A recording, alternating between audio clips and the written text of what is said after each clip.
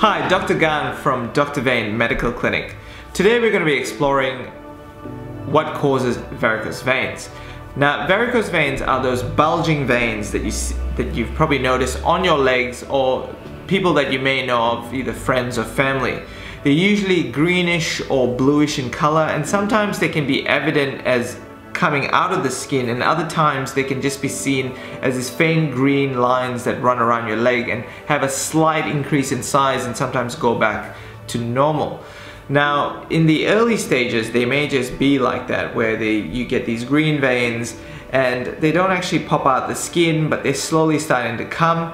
But with time, you'll find that they actually bulge out. You may also find that during times of warm weather or even hot weather, these veins bulge out, and when it's cold, they actually go down. But over time, what you may find is that these veins will just constantly be popped out, and you'll find more veins coming out, and those are the varicose veins we're talking about. So what causes these unsightly varicose veins? A very common cause, and a lot of patients already know this before they come and see me, would be family history. Now, if you've had a mother or father who's had varicose veins, there's going to be a very high chance that you will develop varicose veins as well. I've seen patients as early as their teens, to their 20s or even 30s when they first developed varicose veins, but they already anticipated it was going to come because they had a very strong family history. Now, a very common second cause of varicose veins would be female hormones or pregnancy.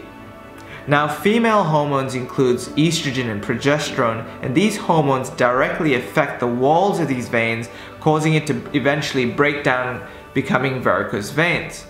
In pregnancy, there's a huge hormonal factor, as well as the fact during pregnancy, these veins tend to expand and become quite large and break out into varicose veins.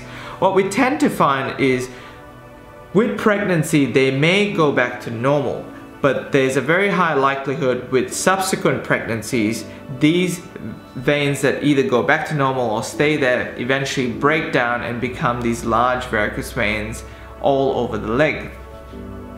Now, a third cause would be the type of work that you do. If your work involves you standing for long periods, and it doesn't matter whether you're in retail or sales or nursing or a teacher or even a hairdresser or even in mining, if you're standing for long periods, you can't fight gravity. And what I mean by that is when you're standing for long periods, there's blood flow all the way down to your leg and it needs to come back up. And because sometimes the valves are affected closer to the bottom, the blood can't get back up, and you get pooling of blood where the veins actually dilate and expand even further. So occupation can play a huge role. Now, the fourth factor that we find varicose veins coming out is being overweight or obese. For some patients, they may not have any choice about it because they may have a condition called lipedema, whereby they get fatty deposits and there's a high chance that you're going to develop varicose veins. For other patients, it might just be due to stretching their skin when they're overweight and the veins actually pooling up a little bit more because it's harder for the blood to get back up. Now, the final cause that's quite common that we find is trauma. If you've had an accident, whether in sports or a car accident or any injury in a certain part of your leg, and you've all of a sudden had a breakout of varicose veins, this could be because the wall of the varicose vein or the wall of the vein itself has been damaged, causing it to break out into varicosities. Now, I hope this breaks down varicose veins for you, as in the causes of it.